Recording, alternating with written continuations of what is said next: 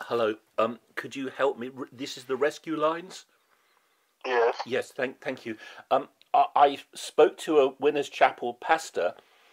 He thought I was a journalist, and he phoned me back later and said that in 7 days I will be dead, and then he texted me that in 7 days I will be dead, and another of his texts read, "The Holy Spirit thunder will kill you," and I'm kind of shocked that a Winners Chapel pastor, the contact for Sheffield Winners Chapel, has acted in this way. I tried to ring him back. Eventually, I did get through, and he just hung up on me.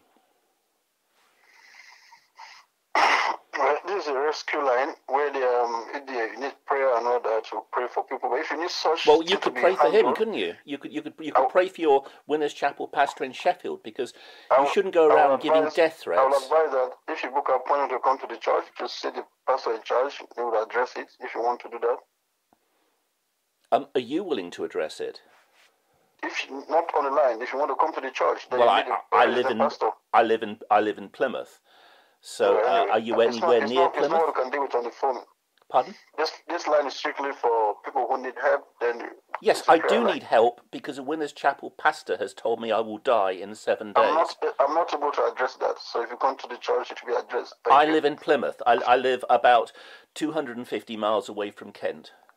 Anyway, that is the truth. I'm just telling you, I can't handle that situation. If you have to find time, make an appointment with the church. I can't travel 250 miles, because if I were to travel 250 miles, I'll probably be fobbed off by the person. You interrupt me. You don't let me finish the sentence. That's the whole point. If I were to travel 250 miles, you'd probably just ignore me. You'd probably call the police and complain to the police. I have on my mobile phone 2 statements from the Winners Chapel pastor in Sheffield. One is that in 7 days I will die. The other statement is that the Holy Ghost thunder will kill me. Now, you shouldn't give death threats. It's actually a criminal offence to give a death threat. Not that I want to complain to the police. Could you please get somebody in authority at Winners Chapel to contact me and to explain why this has happened? I've just said to you, I can't do that. Come to the church, make an appointment and see the resident pastor. He's the one that can deal with it, not me. Thank you.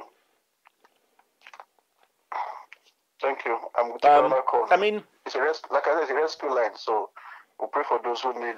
Yes, but your pastor in Sheffield needs your prayers, and I need prayer after being speaking to in this way by, let's face it, horrible people, a horrible church of horrible people. Anyway, I can't continue this conversation. You don't act. I have better things to do. Sorry about that. You don't act as Christians, do you? Not real ones.